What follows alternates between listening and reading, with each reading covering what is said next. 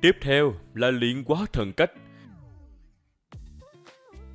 Bên ngoài chiến trường của cuộc chiến tranh đoạt thần cách, ta có một loại dự cảm không tốt. Sao lại có nhiều mũi tên võ thần như vậy? Đây chắc không phải là dị tượng xuất hiện khi ải thứ 3 kết thúc nhỉ? Quả nhiên, bọn họ là muốn cưỡng chế mở chiến trường của cuộc chiến tranh đoạt thần cách. Chuyện gì vậy? Chính đại thế lực vậy mà xúc động hết. Ta vừa rồi nhận được một tin.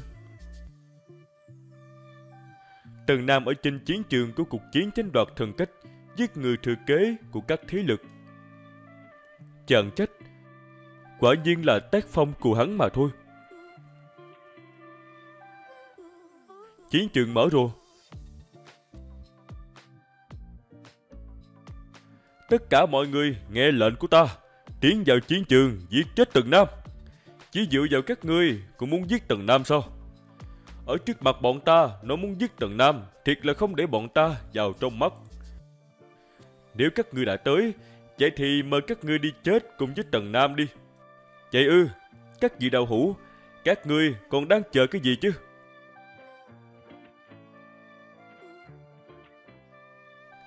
Đứa trẻ Tần Nam này có duyên với ta, bà già này không thể gương mắt nhìn hắn chết. Chiến tộc bọn ta cũng không thể khoanh tay đứng nhìn.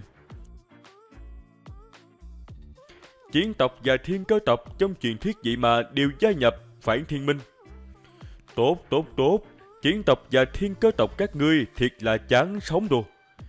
Vì mà dám ngang nhiên đối đầu với Nam Thiên Thần Địa giúp đỡ Tần Nam, hôm nay ta sẽ tiêu diệt toàn bộ các ngươi.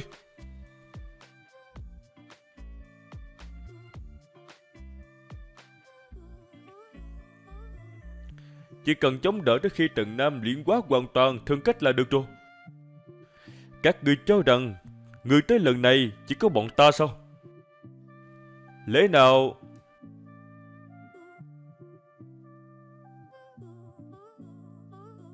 Các vị, chúng ta lại gặp nhau rồi. 70% ý chí của Nam Thiên Môn. Không chỉ có ta, các người còn không ra sao?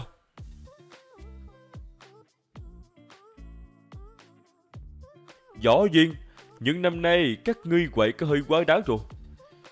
Thường làm thiên thần, lần này phải làm sao chứ?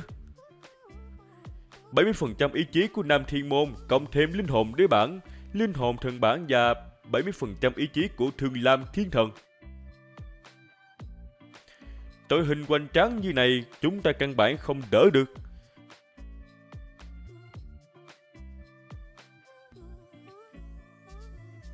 Có thể cản được lúc nào hay lúc đó.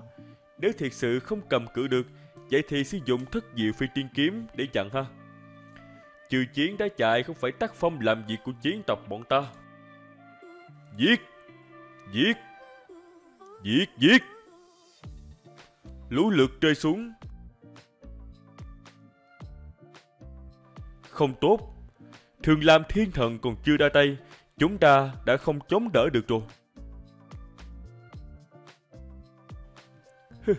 Giải dụ trước khi chết mà thôi. Tới lúc kết thúc tất cả chuyện này rồi. Qua tiền bát khiếu ngọc chuyển chân kinh. Ngưng tụ.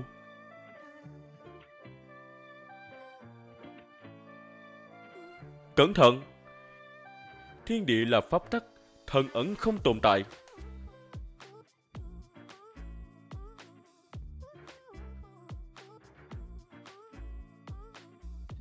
Cho rằng như vậy thì có thể chạy thoát sao? Nằm mơ. Sớm đã đoán được bọn họ chắc chắn sẽ chạy. Mặc kệ bọn họ chạy tới đâu, cũng không thoát được mộ của Nam Thần Đế mà chúng ta bố trí trước. Trên bầu trời của núi thần, cánh cửa võ thần sao lại mở rồi? Định núi thần. Cuối cùng cũng tìm được ngươi rồi, Tần Nam. Tất cả mọi người nghe rõ đây cho ta. Ở đại lục Thương Lam, nếu ai đại nghịch bất đạo giống Tần Nam, đối đầu với Nam Thiên Thần Địa, vậy đầu của hắn nhất định sẽ treo ở trên núi thần Nam Thiên.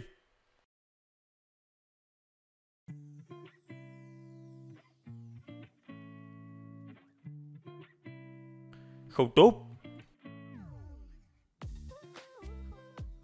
Tập phim hôm nay kết thúc tại đây. Mọi người nhớ theo dõi kênh để đón đọc tập tiếp theo nhé. Ủng hộ kinh phí, edit dịch truyện cho team bằng cách cày view trên các nền tảng này hoặc donate nha mọi người. Chúc mọi người xem phim vui vẻ. Đăng ký kênh và nhấn thông báo để nhận thông báo chuyện ra sớm nhất.